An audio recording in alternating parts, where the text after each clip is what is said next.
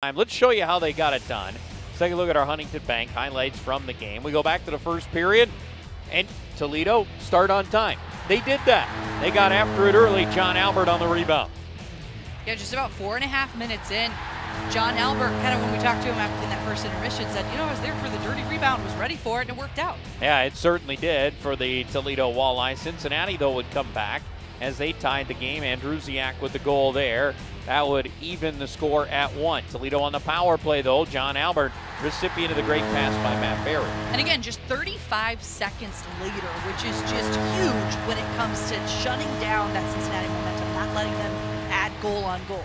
Yep, there you go. We go to the second period. Toledo had the lead 2-1. They would hold that. Some great saves by Billy Christopoulos because the game turned. You heard Dan Watson talk about it. They started to allow Cincinnati some opportunities, and they started to put pressure on Toledo. Billy Christopoulos had to be sharp. And then, of course, this unfortunate bounce goes off of his head, his back, into the net, and we're thinking, oh, no. Never seen anything like it. And all of a sudden, we're at a tie game, and its next goal is potentially going to win. We're forced into overtime. And, I mean, again, credit to Cincinnati. They had 6 shots in the first period, and then through the next 2, outshot Toledo 20-14. That's right. They came alive over those next 2 periods. In the third period, neither team was able to find the back of the net, but some good opportunities were there.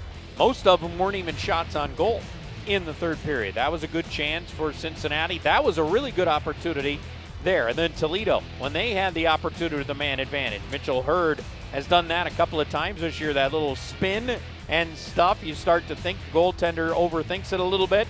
Sometimes you end up with a goal, and then we get into overtime, and, well, you just never know what's going to happen in OT. Sometimes you play a puck around, it hits a weird bounce. I mean, assist to the boards, right? Hits off the boards.